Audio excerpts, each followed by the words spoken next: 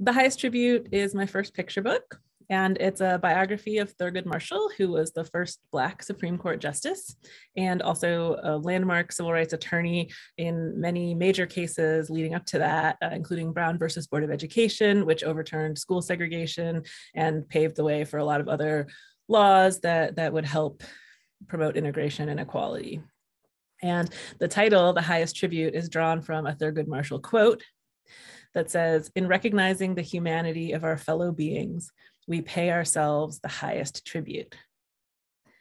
And so the arc of the book is about Thurgood, persisting through challenges and being committed from the time he was very young to this idea of civil rights. It starts out by saying when Thurgood Marshall was in second grade, he decided that if there was something he didn't like about the world, he would change it. And he started with his own name. His birth name was Thurgood Marshall, but he shortened it when he was very young. And that's just one example of many times when he said, "Hey, I don't like this. I'm going to change it." And of course, the biggest example of that was segregation. He said, "I don't like this. I'm going to change it." And it took decades, but he succeeded.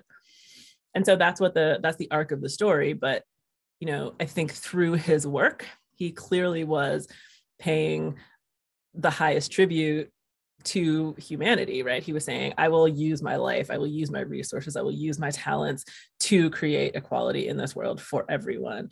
And so I end the book by saying something like, by doing this work, he has paid himself the highest tribute.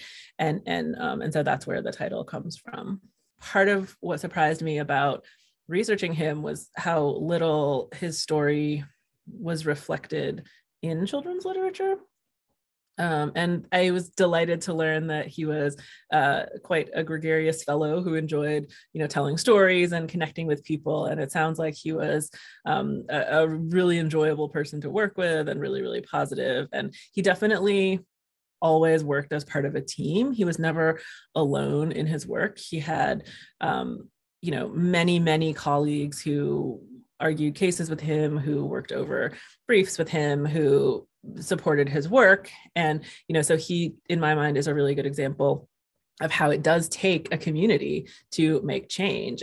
We hold up these heroes as individuals, but there's always this group, this community around them that is really supporting and enforcing and making possible the work that they do. And so it was delightful to learn about his mentors and the people he mentored and his family, and to see that he was more than the little snapshot that we reduce him to of, lawyer, Supreme Court justice, right? To see him as a whole person was pretty compelling.